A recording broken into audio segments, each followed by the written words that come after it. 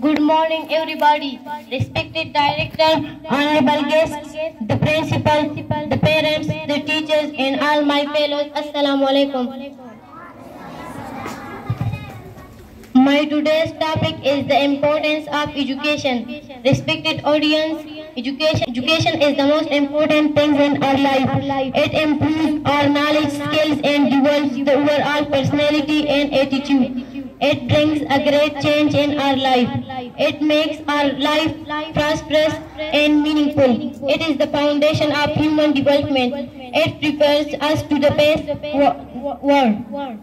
It is said that education is the third eye of human beings. Education teaches us to be polite. When you are educated, you know when to speak and when to remain silent. Education is the most powerful weapon to change the world. Honorable guests, education is the property that can't be stolen. We can take this property wherever we go.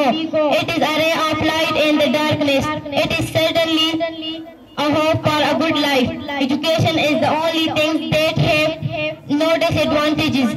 It is the single door to prosperity and is to success. Education brings happiness in our life.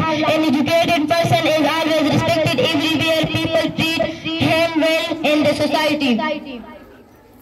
Respected audience, education is the basic right of every human on this planet.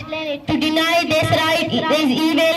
Uneducated youth is the worst thing for humanity. The government of all countries must ensure to spread education. Without education, we can't be successful.